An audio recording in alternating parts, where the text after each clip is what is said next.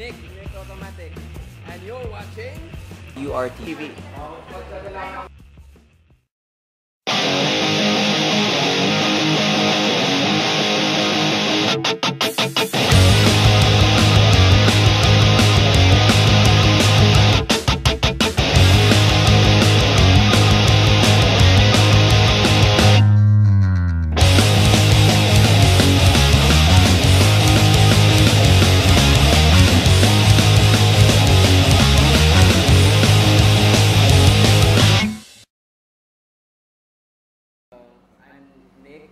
I'm the man behind Nick Automatic.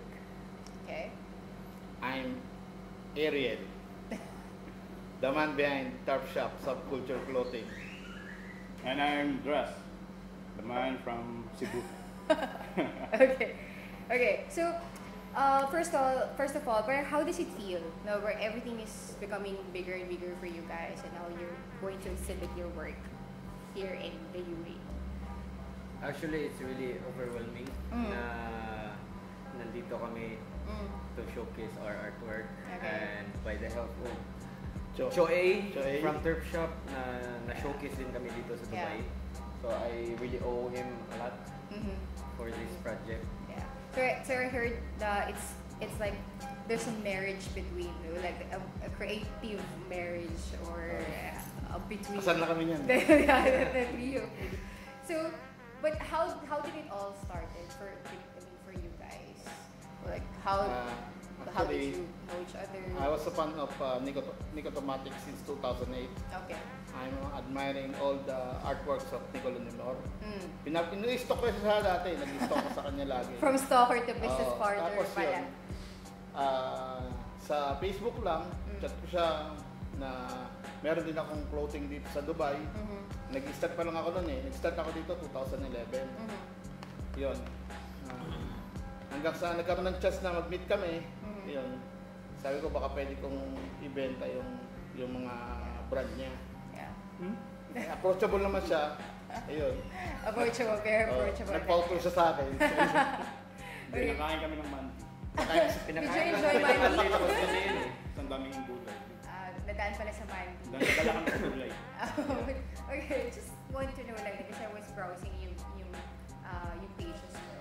Sir Nick, who or what was the influence or what was the push for you to start the Nick Automatic brand? Actually, there is no push at Pero may start. Pero may force. Actually, I used to work at a Korean company. Okay. I make storybooks, artworks for storybooks for Korean kids. Okay, so it's basically really art. Yes. Tapos parang sa free time ko, parang nagdo-drawing na ako. Tapos parang kasi overcrowded na ako ng cartoons kasi yun yung work ko. Gumawa lang ako ng certain na character. Tapos pinost ko lang sa social media ko. Tapos parang everyone liked it. So I decided what if I'll make this into a t-shirt. So it became a big business. Boom. Hindi ko alam kung ano yung nangyari next. Parang na-overwhelm ako. Everyone liked it. So nice. How would you guys? Nakita ko sila kumikita ng pera. Tapos Gumaya siya. Ginaya ko. Paano mo ginagawa niya? Sabi na ganito, hindi ginaya ko. Hindi ganun din. But you're into art background then. actually, classmate kami ng college. So, college, kami, advertising. Then, yun nga. So, involved kami sa mga art. Then, na-interest din ako sa ginagawa niya. So, paano nangyayari yung ganung trip mo? Actually, puro trip pa mo rin. Puro influence namin, puro si Nick. Because it's all started. Siya yung idol namin. Yeah. So, yung mga natutunan ko nung college, na-flex sa trip niya. Nag-evolve naman yung trip namin. Saya. Okay. How about you, sir? Ako, nagsimula ako, fan lang talaga ako ni Nick dati. Hindi ko akalain na ngayon, partner na kami sa negosyo. Yeah. Payat niya pa nga nun. Lahat ng mga design niya, gusto ko magkaroon ng problema. Since nasa Dubai ako, hindi ako makabili. Sabi ko, pag may chance, bibiling ko lahat ng mga t-shirt niyan dadalhin sa Dubai. Yeah. Yun, kaya yun nagsimula. Kaya bumili ako ng mga t-shirt sa kanya ng una, tapos binibenta ko dito. Was it also like a passion for you Yeah.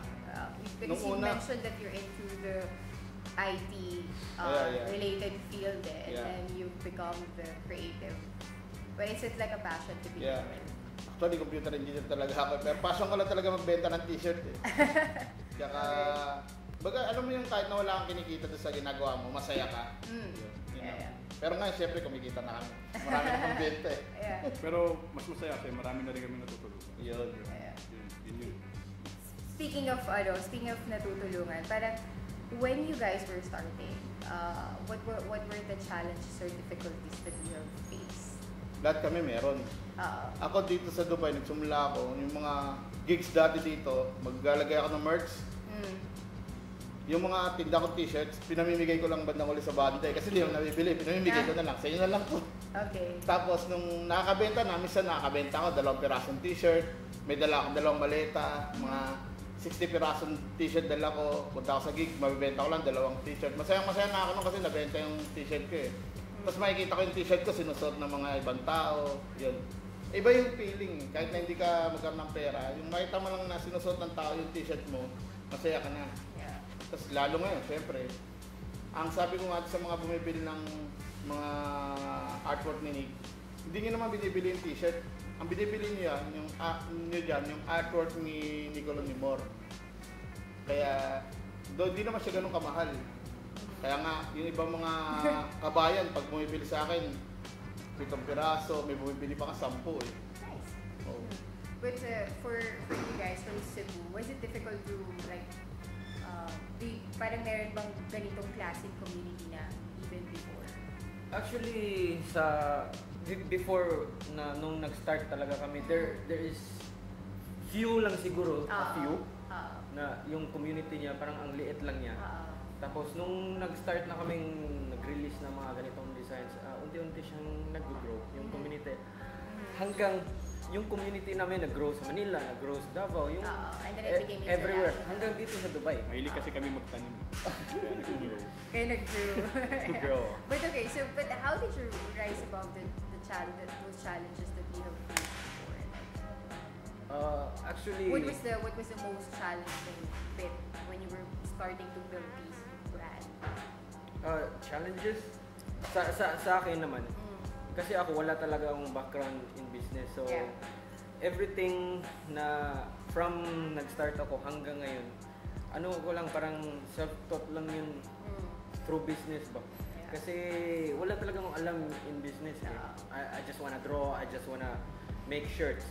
Yun lang. Tapos unti-unti na ano na lang. Yung hardships din na paano to, ano yung gagawin ko? Nag-tap din ako ng ibang people like Drasz. Papatulong din ako Drasz, paano tong may gusto akong gagawin, can you help me out? Parang pag may mga gusto i-roll sa business, naro-roll naman. Naro-roll yung business. So, okay, going back to the creativity marriage between the three of you, why, Sir Nick, you chose to have a partnership with the surf shop, SUBCULTURE Clothing wearing? Kakaibigan kasi kami. Kasi nung nag-meet kami ni Ariel, honestly, hindi ko siya kilala. And, honestly, dahil sa Mandy. Dahil sa Mandy. And, parang kasi, he has the balls to talk to me sa views niya ba about clothing. Tapos parang pinapabot niya sa amin na ito yung vision niya. Tapos parang ako na ano din ako, parang it caught my attention din. Parang may passion talaga to si Joe. So, yun, parang nag-open up din ako sa kanya. Parang nag-share kami ng mga vision. Tapos nag-abot lang kami. So, parang it all started na with Drasz and then kaya nga naging turf shop industry. Kaya naging siyang top shop sa culture industry niya. Industry na siya. Tatlong clothing brands na Is the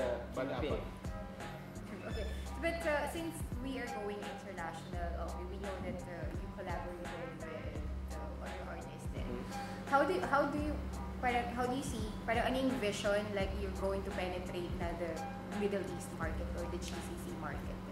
Parang what is the vision from here forward? The three of you na nag-collaborate na kayo, nag-partner. Siguro sa ngayon,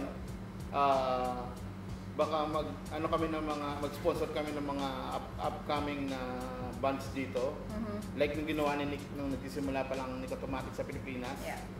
Gaya ng mga banda na kilala like yung Urbandub, Sai. Alam naman ng marami na ang nag-sponsor sa mga sinusuot nilang t-shirt Automatic. Yeah. Bali, ganun din ang gagawin namin din sa Dubai. Siguro yung mga ibang, yung nasa kabilang scene, yung mga ibang kilalang banda rito, mag-sponsor din siguro kami. Siguro in the future, yung mga extreme sports like skateboarding. Yung core vision lang is to build a community here in Dubai. Yeah. Is there parang, do you see yourself like going out of the Middle East, like in Europe or in the US? Oh, Europe. Si Drasz gusto pumunta Amsterdam. Amsterdam. Actually, kasi I you think I know know. why. The main reason. Yeah. But parang... Yes, of course. Meron din. Pero actually, right now, fresh pa kami. Kakarating ko lang dito ulit. Yeah. Like, it's like one week pa. So, yung plans, pinaplansya pa namin. Pero eventually, darating lang. Dito, di-realize lang namin yung vision ng Automatic na world handmade domination. So, slowly, So how pero hindi siya yung parang mas kami ng iba't ibang culture, may ibang tao, tapos mas magiging maganda yung community, mas united. We want to dominate. Not and at more the same on, time, hindi siya lang yung parang pero yung dapat at least may natutunan Yun nga, as what Choe said na natutuwa kami kapag may makikita kaming tao na nagsusuot namin.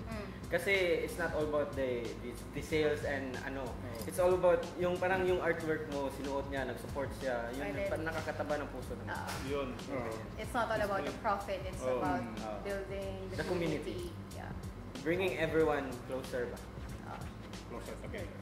Yung alam mo yung feeling na, Automatic ako, naka-higher class ako na t-shirt. Pag nakita kayo, parang nagkakaroon kayo ng it starts a connection. Instant connection, di ba? Okay, so last question is or statement. Like any words for our kabayans here in the UAE who wants to launch their own clothing line as well? Sa mga kabayan, huwag lang kayong matakot. Kumbaga, kung may maliit kayong puhunan at meron kayong talent na magawa ng design, ni-encourage din namin kayo na gawin niyo rin yung ginawa namin. Nagsimula, so huwag lang matakot, tuloy lang. Mag-e-evolve naman. Importante, collaborate. Makapag-collaborate ka. Basta yung ginagawa mo dito, gawin mo yan. Okay, thank you. Ariel, Top Shop. Drasz, higher class. Nick Automatic. And you're watching Urtv.